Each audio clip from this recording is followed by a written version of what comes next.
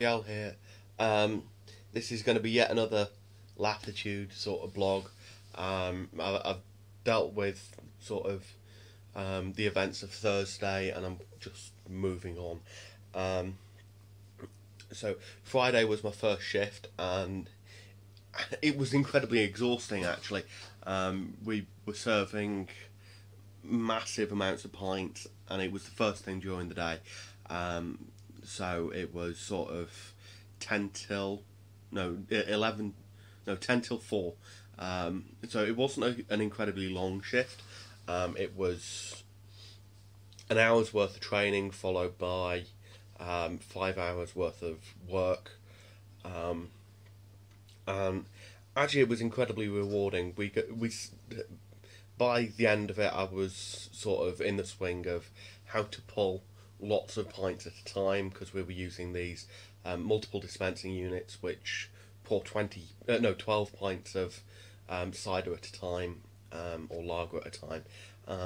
I was manning that. I was also pulling pints out of a keg, um, because the bitter that we were serving didn't have an MDU, because, well, it wasn't going to be drunk as much as the lager and cider were, so there was no point in getting one of those.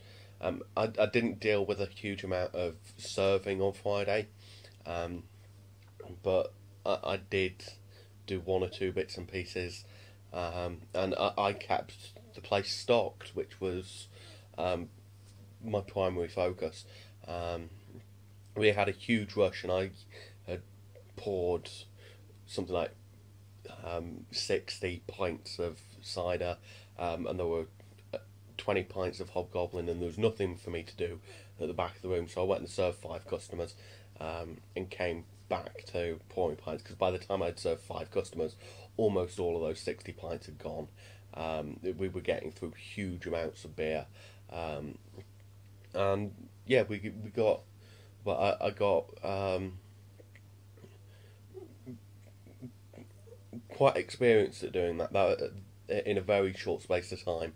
Um, I must have used the MDU 200 times in that day, so that, because it pours out half pints almost exactly, that makes 1,200 pints of cider. I probably did 100 pints of the bitter. I should probably mention that the cider, the bitter, and the lager were um, Somerby, Hobgoblin, and Tuborg. So there wasn't a huge selection of beer. There was just one sort of cider, one sort of lager, one sort of bitter, pretty much throughout the entire site. Um, and yeah, I poured lots and lots of beer in a very short space of time. And it was back-breaking work. I hadn't realised how much sort of effort it takes to move massive amount of beer, but it was very, very rewarding. I got to see a lot of smiles walk away from the bar. I didn't get to serve anybody, well, many people that day, but it was rewarding to just stand there and watch people walk away with a smile on the face, which wouldn't have happened half as easily if they'd had to be, if all of the servers had to pour the pints manually themselves. So I was very, very proud of doing that. Thursday was also followed by me going to see some comedy. I saw a number of people immediately after my shift. I started sort of at the edge of the tent and worked my way forward. And yet another case of me being sat right at the front of a sort of act I really wanted to see. I was sat dead in the centre, looking up over the barrier, and yet again, I couldn't see Dara O'Brien's legs. I mean,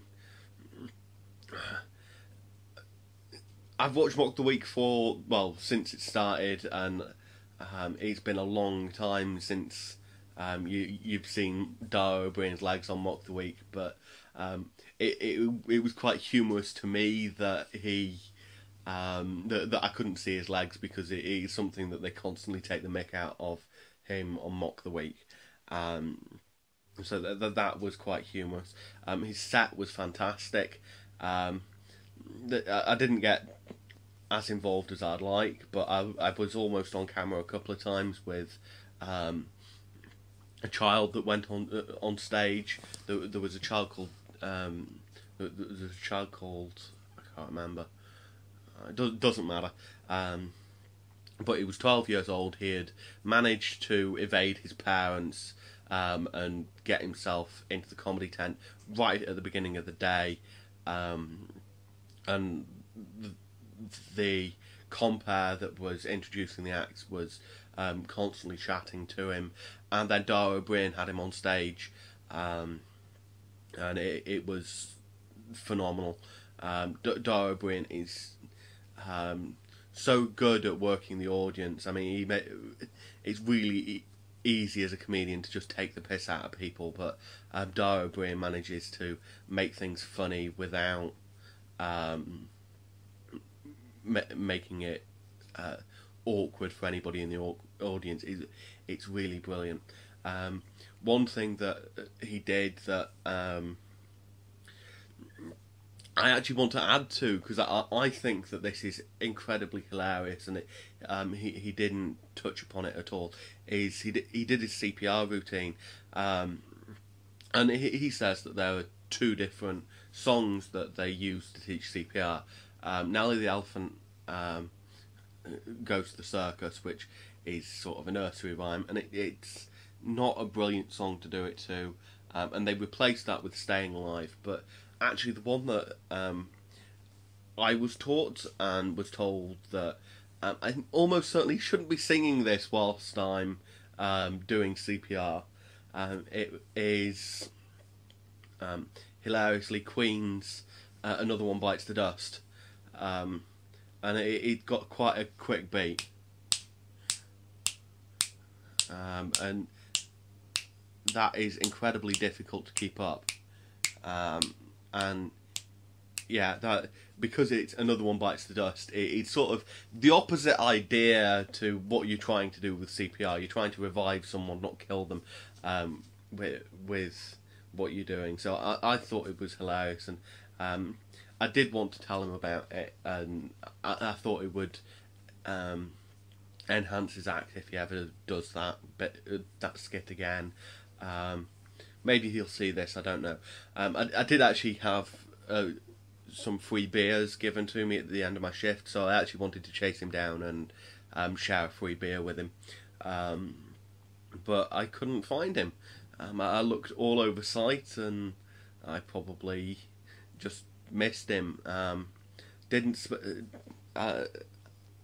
stay on site for all evening because, well, I had another shift the following day, but I stayed on site for quite a while, and it was quite fun.